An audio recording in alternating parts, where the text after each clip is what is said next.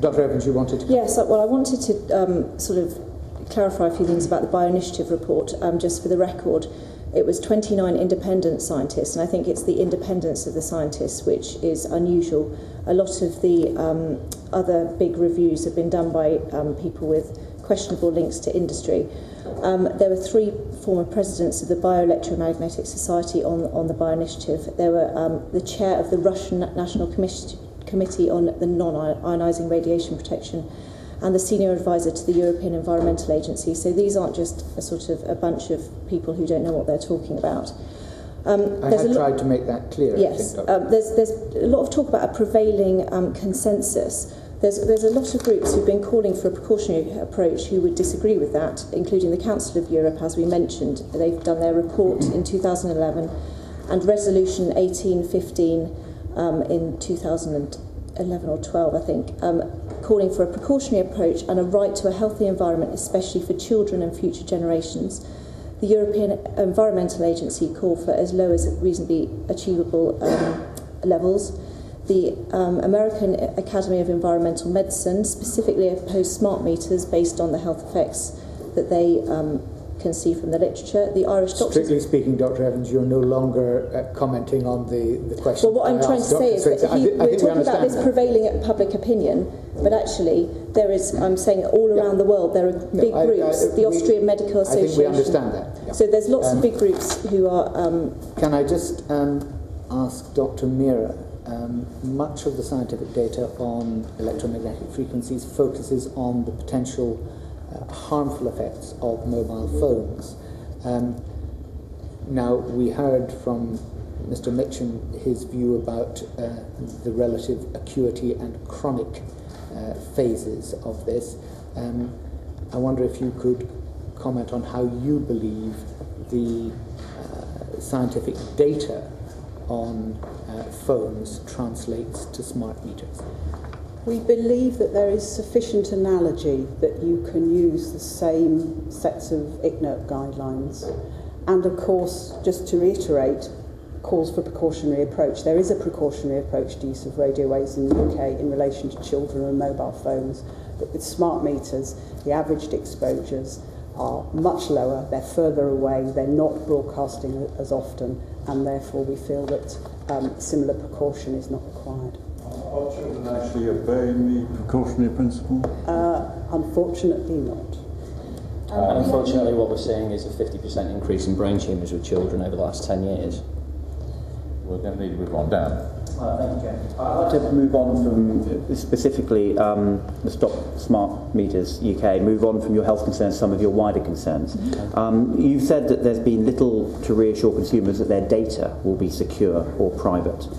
What do you think could be done within the programme to give greater reassurance in that regard? Unfortunately, with the nature of the programme as it's currently standing, I don't think there is any assurance you can provide. There is a fairly poor track record of protecting data here in the UK, and the nature of the current smart meter solution, as it were, means that it's susceptible to hacking, cyber attack, and so data loss is unavoidable with the current design. I don't think there is anything you can do to assure the public. Okay, so you don't think it's something that can be mitigated against? You think it's a clear I think if you were to have a very different smart grid solution or smart metering solution, then it could look quite different, and maybe some of the security risks could be mitigated more robustly. But as it currently stands, it's a recipe for disaster. Are you talking about a wired solution rather than a wireless solution? Yeah, wired solution. There could be enclave network usage, a more sort of regional or local networking arrangement. But the problem is that there is going to be some incredibly sensitive data being collected about people from smart meters. And by the very definition of the fact that you are collecting that data, you are unfortunately making it vulnerable to exposure and falling into the wrong hands and being used for the wrong purposes. Okay. In terms of the costs of rollout, which you've suggested will far outweigh any savings by consumers for many years, Yep. Can you just elaborate on how you've calculated these costs and these savings in order to come to that conclusion? A study that was submitted to another committee in 2011 by Professor Ross Anderson of the University of Cambridge he works for one of the information technology units there, commented that the project was potentially going to be the biggest IT project failure in history, because of many of the many overlooked aspects which I can't comment on, but I could happily provide you with a copy of his document and his colleagues. They've studied it extensively. Energy theft is a big problem. Many agencies, government security agencies, have commented about this smart grid solution as it stands. The CIA's former director James Wolseley has said this isn't a smart grid, this is a very, very stupid grid.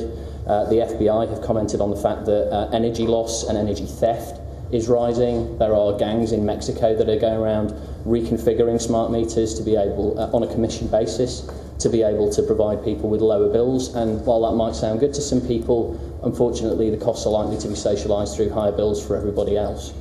I presume that's predominantly anecdotal, but in terms of actual studies... It's an FBI report, okay. So I could, again, provide you with a copy of that. Is it principally Ross Anderson's report in terms of the costs, so the costs and savings in the UK? Is it principally Ross Anderson that you're basing that on? No, not at all. So we have massive cybersecurity risks. There was a report published very recently about cybersecurity spend that has not been earmarked in the US. I'm not sure about how much has been earmarked for cybersecurity here in the UK, but by 2020, cybersecurity for smart grid is expected to reach over $7 billion. We have missed deadline. Specifically for energy smart grids, $7 billion. Correct. Specifically cybersecurity for the smart meters. We have the likelihood that when the health, the World Health Organization and the IIRC upgrade their classification from a 2B to a 2A, that's going to mean that all the smart meters in the UK are going to need to be replaced if they're wireless. That cost probably hasn't been factored in. Health problems and associated downstream costs associated with treating those health issues, sleep problems, causing accidents for people, etc. And one big issue with all of this as well is that a question possibly for the panel is who is picking up the liability for the smart grid and specifically for the health issues as well? Is it going to be the energy companies or is it likely to be the taxpayer? My understanding is that DEC is specifying the requirements for smart meters. That potentially then puts the liability for all of these health issues and any other issues in the lap of the government and the taxpayer. Just very briefly, in terms of the upgrading from 2B to 2A, can I just ask, Dr Meara, do you think that's likely? At the moment, the big scientific document that underlies the 2B classification was published last Friday, and I haven't had a chance to get through the 450 pages.